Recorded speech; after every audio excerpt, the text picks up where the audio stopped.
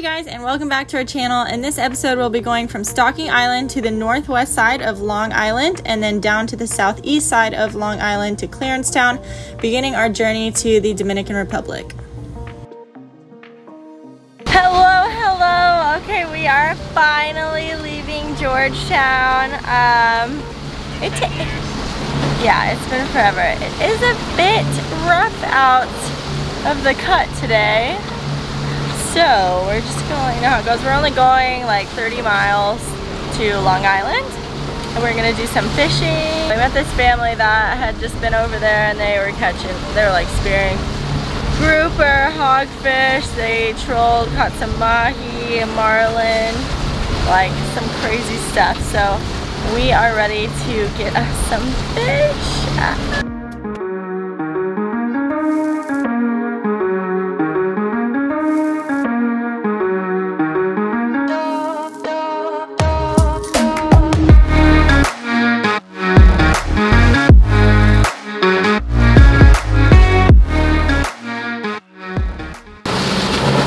These waves are not fun when you're hungover.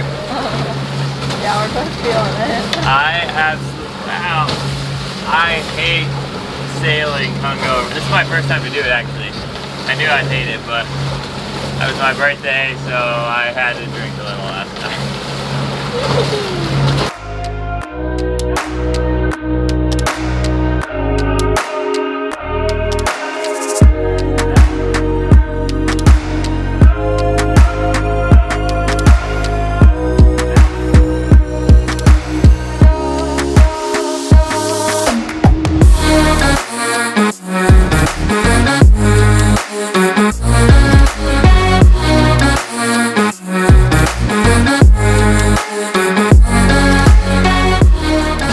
Okay, we've got the sails up and we've both gone down for like 2 seconds and have gotten extremely nauseous.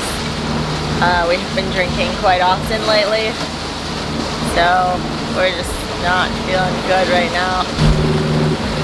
Yep, what he said. Don't go sailing after you've been drinking. I'm not drinking again for like a month. That's what it says every time.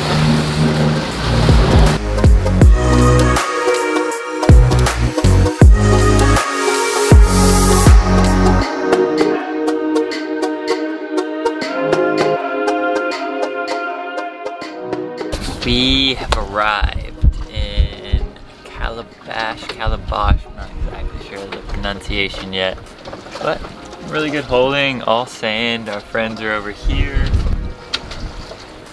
Just really hoping to get some sick spear fishing in today, but it is pretty rough out there, so we'll see how that goes. We're gonna talk to them. They've dove here a lot and got a lot of fish, so hopefully they're still down. If they're down, I'm down, so we'll see. We'll see. Look at this cute new windbreaker we got. Look at this. I freaking love this. I'm obsessed. We got matching ones. Yeah, little 360 oh my gosh. They're so cute. Alright. Well, here we are.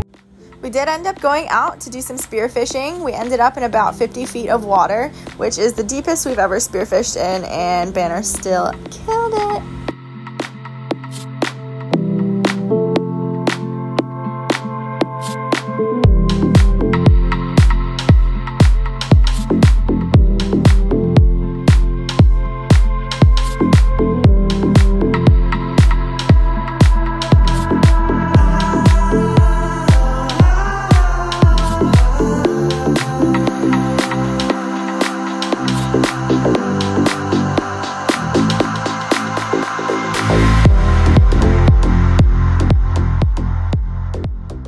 Derek from Wolfpack, that's the dad of our new friends on the catamaran back there, but we all just went spearfishing and it was honestly like 40 to 50 feet deep in most of the places, so that's like right at the peak of like my skill level.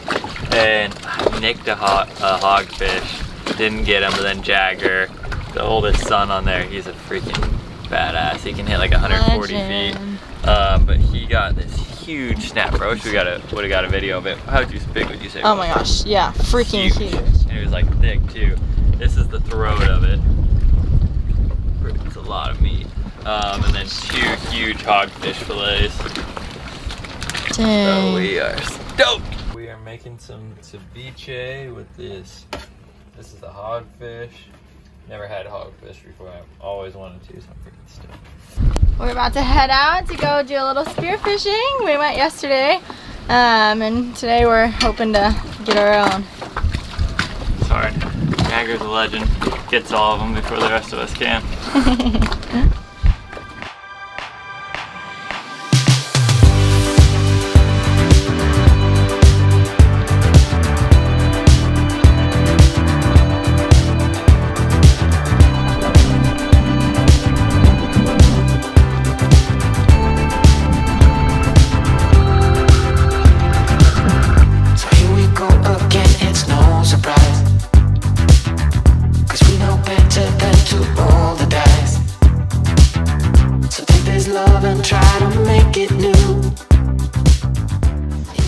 That night, all of us boats had a little fish fry and got to hang out for a little bit before Banner and I headed off for our big journey. Sorry y'all, our cockpit is a mess. Finally got it. We're sailing, engines off, and cockpit's a mess, but man, that rail's almost in the water down there. Got 2 lines out, ready to catch some fish.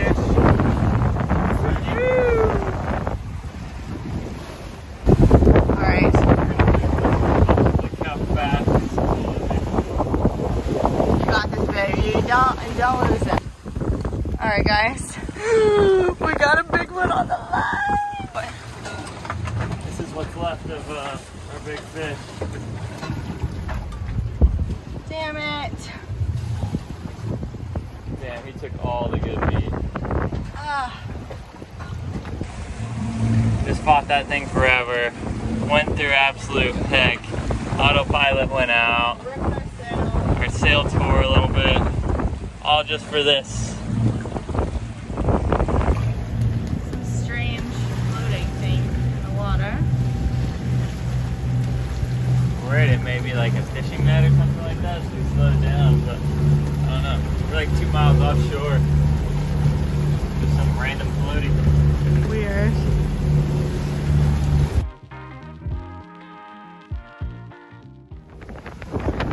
Alright, fellow YouTube friends, our autopilot doesn't work anymore. Hopefully the wind's not too bad. We're halfway to Clarencetown, Long Island with no autopilot. Very rough seas. We're getting knocked around pretty good. Yeah, at least we're like trying to quarter the waves, but there's a few that come along that are just massive. Well, do you have anything else to say about our autopilot mishap? It's quite discouraging, but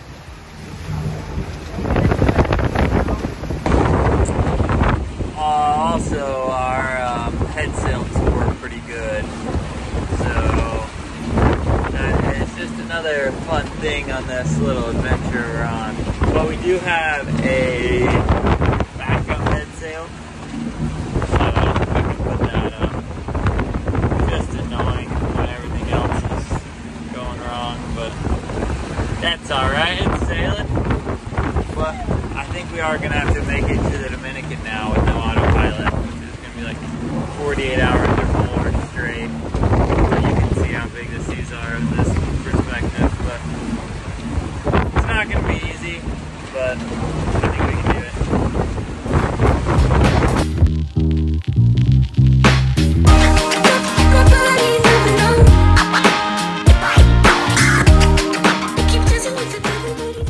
hello, sorry I look a mess, but okay. We just came from, I can't think of the name, the other side of Long Island all the way down to Clarencetown. And we got fuel at the fuel dock. Banner did really good getting in there. And now we are cleaning because our boat is a mess, you guys. And I've lost our Garmin inReach right before our super long sail. So, I'm going to have to tear the boat apart. One of the things that drives me the absolute freaking craziest while we were sailing is when stuff is just in the way. Like all the time, everything is in the way. It drives me absolutely crazy. So I'm gonna clean really good right now, and then when we get to Grenada, this whole boat is being reorganized because I cannot handle it.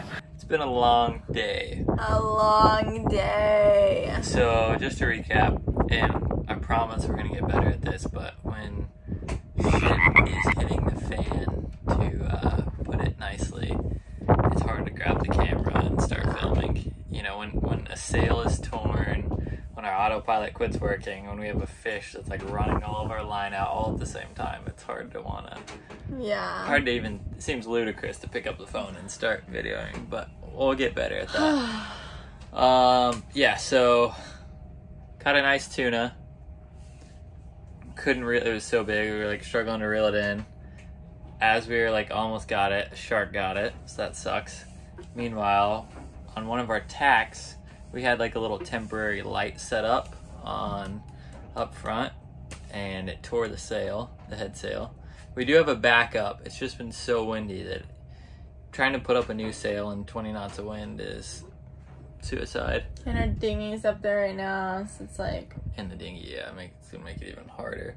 So we're gonna wait. I duct taped the crap out of it, so hopefully that'll at least hold for a little bit. Texting Dave back at Harbridge, trying to troubleshoot the autopilot.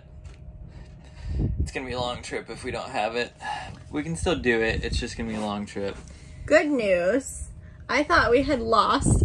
Ow, you bummer. I thought we had lost our Garmin InReach, which is like how we communicate whenever we have no service. It's a satellite phone, basically. Found it. And I just upgraded the plan, so we have unlimited text messages, unlimited SOS. So if anything goes wrong, we're gonna be okay.